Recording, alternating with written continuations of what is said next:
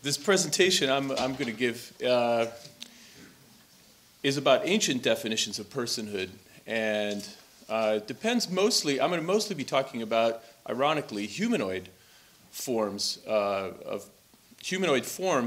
to the ancient mind had dubious personhood, but I'll also be talking about animals. So I'll be discussing the basic philosophical and legal standards applied to defining the existential status of two artificial androids in particular, the Homunculus and the Golem, during the Middle Ages and Renaissance, when their creation was actually considered possible and often believed to be accomplished fact. It'll also show how the historical definition of personhood has generally coincided with Aristotle's notions, which Peter Singer talked about yesterday, in which Aristotle provides mainly to determine who's worthy of slavery. These sorts of historical stances on personhood are important because they show the difficult social precedents facing any redefinition of non-human personhood today. Just a note, just so that you know, these ideas in this talk derive from my book, which was published by Routledge this last January.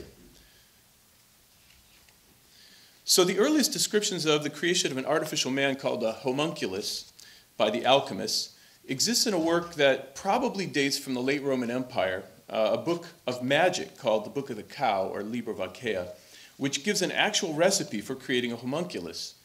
This consists basically of mixing human sperm with a phosphorescent stone and then inserting that mixture into the womb of a sheep or a cow, and then once that humanoid is born, feeding the humanoid on blood to make it grow.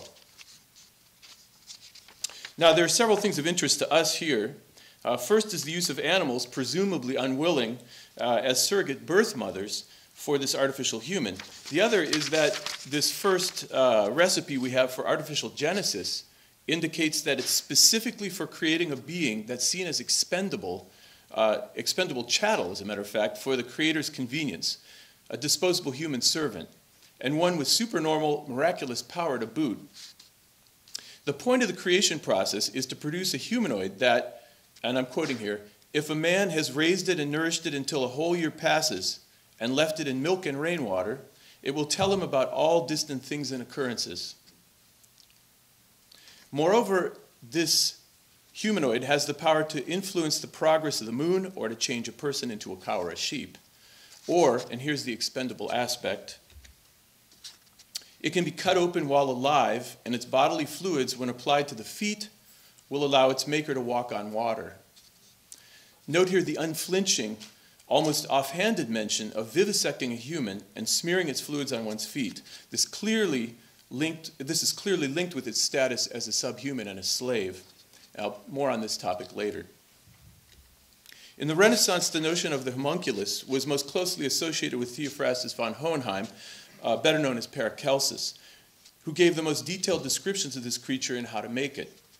In De Natura Rerum, on the nature of things, he describes in much greater detail how this creature is made than in the Liber vaccae, giving readers a detailed recipe for making one. And the recipe reads as follows. I'm quoting him here. Let the semen of a man putrefy by itself in a sealed curcubite, a flask, with the highest putrefaction of horse manure for 40 days, or until it begins at last to live, move, and be agitated, which can be easily seen. After this time, it will be in some degree like a human being, but nevertheless transparent and without body. If now, after this, it be every day nourished and fed cautiously and prudently with the arcanum of human blood, and kept for 40 weeks in the perpetual and equal heat of horse manure, it becomes thenceforth a true and living, and by the way, horse manure isn't just a gross-out technique of the alchemists. It has a steady state. Horse manure has a steady state of exothermic reaction. It releases heat at a steady basis. So they used it as a constant heat source. So if this is done, the little homunculus will become henceforth a true and living infant, having all the members of a child that is born from a woman, but much smaller.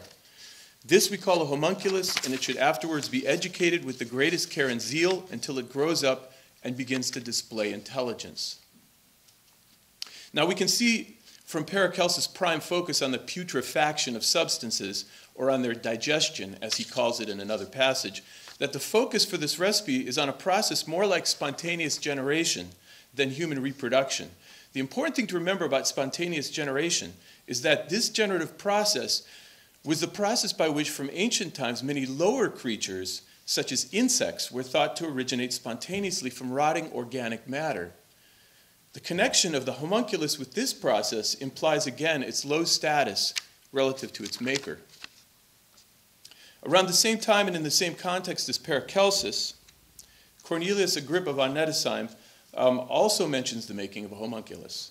Like Paracelsus, Agrippa practiced medicine, believed in discovery through experimentation and observation, which was radical for their day, and had many public disagreements with authority, although his were generally with the church rather than the medical establishment. In his De Occulta Philosophia, 3 books of occult philosophy, Agrippa discusses how the spontaneous generation of living things is made possible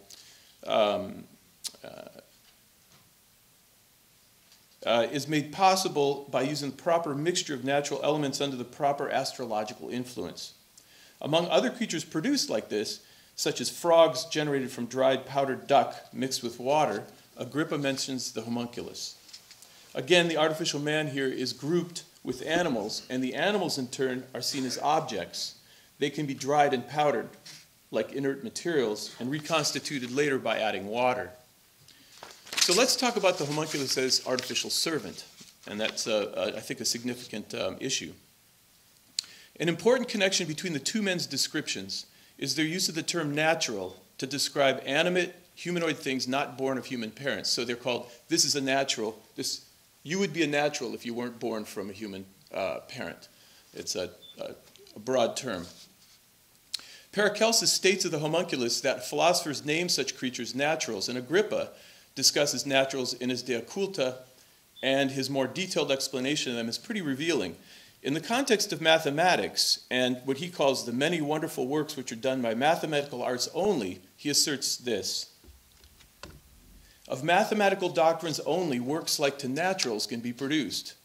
As Plato saith, a thing not partaking of truth or divinity, but certain images akin to them, as bodies going or speaking, which yet want the animal faculty, such as were those amongst the ancients were called Daedalus' images and automata, of which Aristotle makes mention. Now the passage makes several things clear. First, Agrippa considers naturals kin to automata, that is, mechanical dolls. Second, the context in which Aristotle makes mention of Daedalus' images and automata in Aristotle's Politics is in contemplating the idea of a more convenient slave. So, it's implicit that Agrippa thinks of homunculi, as well as other naturals and automata, as slaves too. Indeed, like Aristotle, who justifies slavery in part by contending that non-Greeks are not fully human, and so can, like mules, can be used as natural slaves, Agrippa sees all naturals as something less than human. What Agrippa means when he defines naturals like the homunculus as things not partaking of truth or divinity, but certain images akin to them, is that they lack a soul. In other words, the term natural designates any apparently living, humanoid thing that is not really human, but simply a product of nature's elements, without the presumably divine component, the soul, inherent in humans. So, besides showing that both Agrippa and Paracelsus are talking about the same sorts of human simulacra, the term natural provides insight into this kind of creature's low place in the cosmic order relative to humans. Because of its lowly status, we can see an implicit reason for Paracelsus' reference to homunculi in his De Vita Longa, which is a treatise on long life, as something to be used like animals. For despite their subhuman status, they have supernormal aptitudes, spirit-like abilities to know hidden and secret things, and great, forceful, beast-like strength. And the fact that they're akin to machines, as animals too are implicitly, provides a justification for using them as slaves. Animals and automata have no souls. The inclusion of homunculi and wild people in the same category as animals and automata makes their use as servants ethically acceptable. This ethical convenience is implicit not only in Agrippa's comparison of naturals and animals, for that matter, to machines, which anticipates some extreme Cartesian views in the early 18th century of all living things as organic machines, with humans differing in their possession of souls, but also in Paracelsus' references to them in a book on nymphs as either beasts or things. So it's no coincidence that Paracelsus' judgments that naturals, despite all of their powers, were inferior to humans, and that this inferiority was based on deficiencies in reason and intelligence, sound much like statements made by the era's apologists for enslavement of the American Indians. As Anthony Pagden points out, Paracelsus was among a number of thinkers of his time who lumped American Indians together with nymphs, satyrs, giants, and pygmies as wild men. He had two reasons for this. First, Paracelsus thought the two groups bred in the same way, through a form of spontaneous generation. He thought Indians arose from rotting organic matter. The other more prominent justification was that these barbarians, and I'm using his term here, had a lack of reason. This follows Aristotle's definition of the natural slave, and men such as Juan Inés de Sepúlveda, Gil Gregorio, Bernardo de Mesa, and the Scottish theologian John Mayer, all of the Renaissance, asserted that the natives of the New World, because they lacked the ability to deliberate or reason in any significant way, according to them, were, despite their prowess in war, agriculture, and other things, somewhere between beast and human, and hence they could be forced into servitude. This was their legal standpoint. This formulation of the homunculus as both slave and super powerful tool triggered significant debate among Europeans, as did the treatment of the American Indians, believe it or not. And what I'm about to say anticipates not only animal rights debates, but also debates about creating artificial intelligence today.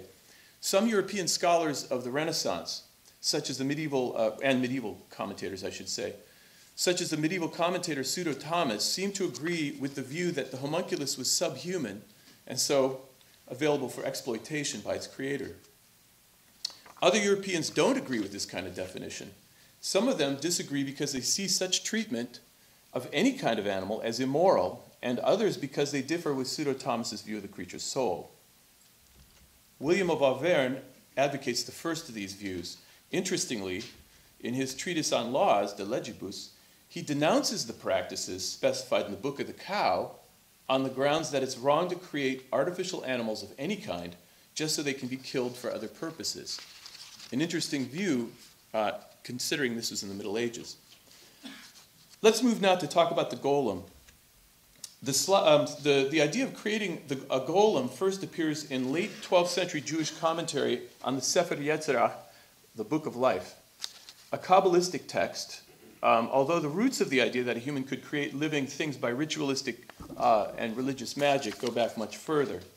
As Gershom Scholem, the most authoritative source on the history of the golem in Jewish thought, notes, the idea that God's act of creation might be repeated or done by magic and other arts has its origin in the legends recorded in the Talmud concerning certain famous rabbis of the 3rd or 4th centuries. Many others think that the Sefer Yetzirah itself may be older than the Middle Ages, and the medieval commentators on that book mention that figures of the remote past, such as Abraham and Jeremiah, had actually managed to use the knowledge contained in the Sefer Yetzirah to create living beings. So, as with the homunculus, the association of the golem with automata, as well as its subhuman status, implies a servile status for the creature. By the 16th century, the golem does in fact come to be represented mainly as an artificial servant rather than the mere product of a devotional exercise. Significantly, this transformation of the golem from a simple creation meant to signify its creator's holiness and wisdom to a useful slave happens around the same time as the advent of the homunculus and the enslavement of the American Indians in the 16th century. A manuscript from that time constitutes the oldest known record of the servant golem. In the document, it's noted that Samuel the Pious, a rabbi, had created a golem who could not speak, but who accompanied him on his long journeys through Germany and France and waited on him. These servant golems were usually depicted as mute, importantly, which is seen in an echo of Aristotelian standards of servitude that I talked about before, as a mark of their inferiority to humans and their lack of reason. As Scholem explains, those who contended that the golem could not speak used a rationale similar to Aristotle's. The power of speech is the chief sign of reason, which in turn is the key defining characteristic of what is human. So to conclude, we can see that definitions of personhood have historically relied not just on anthropocentric, but also cultural-centric views, such as whether someone could speak one's own language, much less speak at all, and whether they wore clothing similar to one's own or had a body similar to one's own. And such ancient views of non-human persons as the homunculus and the golem, therefore, point to the stubbornness with which we hang on to the convenience of our chauvinistic definitions of what is human and what is subhuman.